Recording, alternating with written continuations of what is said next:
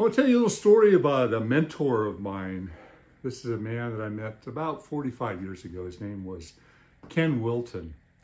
And Ken Wilton was a great inspiration for me to get into my woodworking even more so. But this was a guy who was multi-talented with his hands. This guy was incredible. He was intelligent as anyone I've ever met, but he was a very hands-on person. He was a gunsmith. And I met Ken because I inherited my father's shotgun. And my father's shotgun, he had it his whole life. And I remember going hunting with my dad. We'd go out shooting quail and pheasant and doves. And, you know, we fed ourselves quite often with this gun. And this gun meant a lot to me. It's an 1897 Winchester pump, 12 gauge pump. And it still works quite well. 1897. Well, it was broken. The stock was cracked. The 4-piece up here was missing, and a lot of the mechanics of it were in bad shape. So I was asking around for a gunsmith, somebody that could help me out.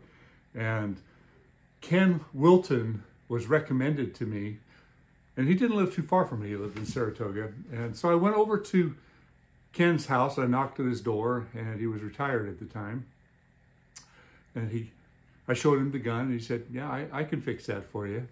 He asked me if I had any walnut, and I did. I had some walnut from a tree that I cut down, so I gave him some of the walnut I had, and he used that to turn this 4-piece. So there's a little bit of, you know, passed on history there. You know, my father's gun.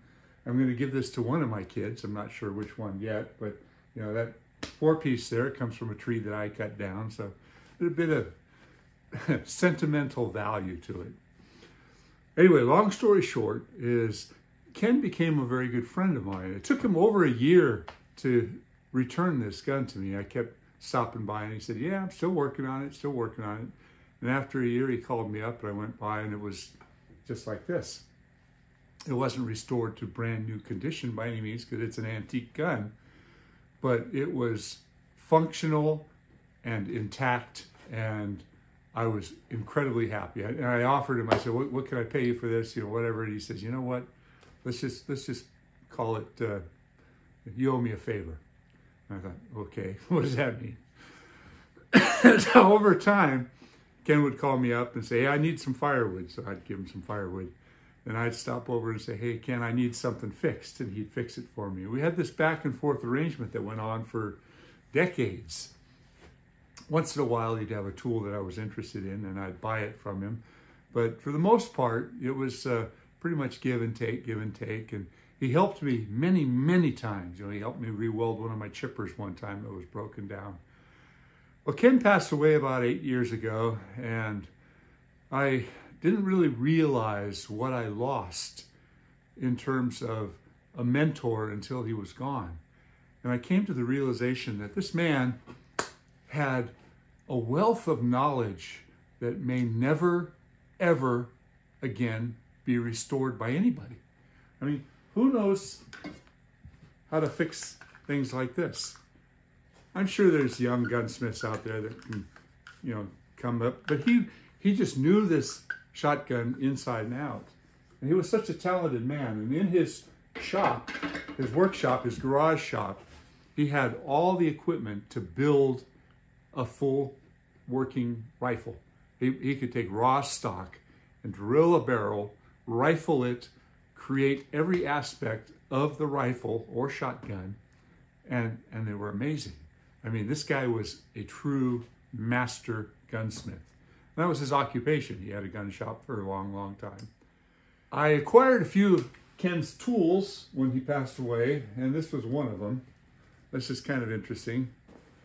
Ken Wilton, K.B. Wilton, Saratoga, 1970. He made that. He was also into sewing leather. And this is what he took when he went out hunting with his black powder gun. He had all these little cartridges here full of black powder. They're still full of black powder. And He kept his balls and his wads and all the equipment inside this pack that he made. But he also made this little knife right here. He liked to go hunting for deer. And he made this knife, which I thought was just amazing. You know, it's got two-sided saw blades for cutting through the bones and whatnot. And really interesting, in the end here, I don't know if you can see that, there's a little screw. You need a screwdriver to open it up. But he drilled out a little compartment, and he's got about 6 or 8 strike anywhere matches inside this little little saw that he had, and it was all part of his kit here. Anyway, things like that really impressed me. When he passed away, like I said, I acquired quite a few of his tools. I had to buy some of them off of his son, and his son was in his 70s. Ken died at age 94. And his son was in his early 70s, but he had no interest in any of the tools, no interest in anything that his father had. So he had a big sale and he sold everything off.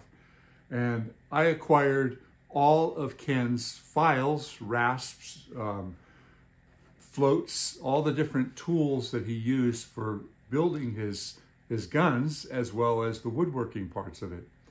So I've got several hundred files, and I'll show them to you in a second here.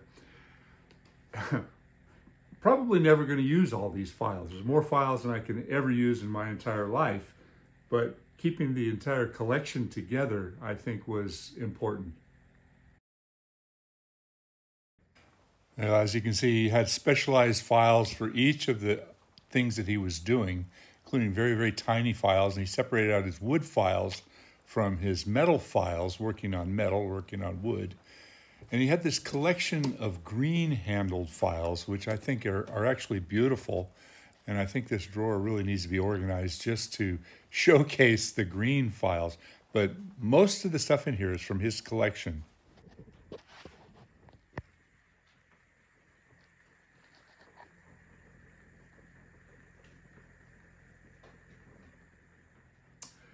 He spent his entire life building up all the tools that he needed to perfect his craft. And it just really bothered me to see it just get distributed and dispersed. So I kept a few things that really meant something to me about Ken. And sometimes some of the tools that I use, you know, I'll put the tool in my hand and I'll be working away, and I can almost feel the essence of this old mentor that meant so much to me. So, I know I'm getting a little long-winded here. Mentors.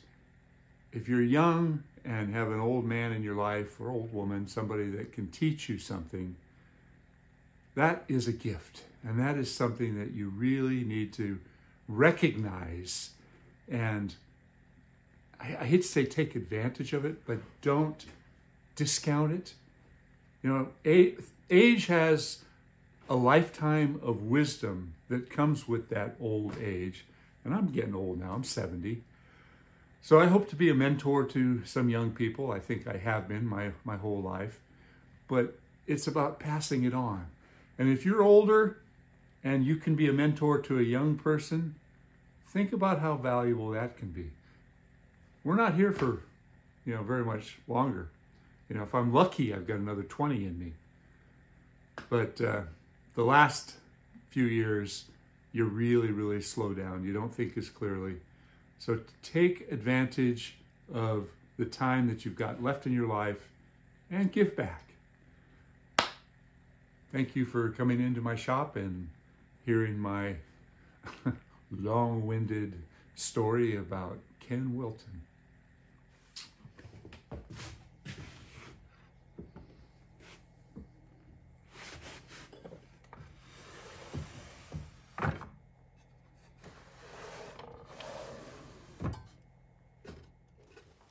Now, this old leather-bound idea book is something I keep in my chest because once in a while I come up with a good idea for a piece of furniture or something I want to build, and I scratch it down in there so I don't forget it.